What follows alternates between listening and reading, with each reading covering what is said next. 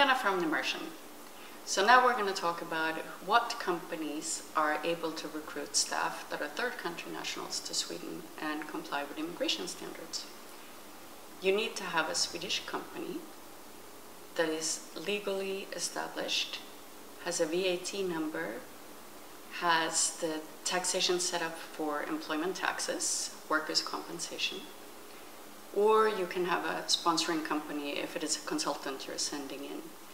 But a Swedish entity is really the key thing. The company needs to show good standing. There will be a due diligence made by the migration agency, and they do fairly frequently say no to companies that are either too young or don't have a sufficient history and an annual report.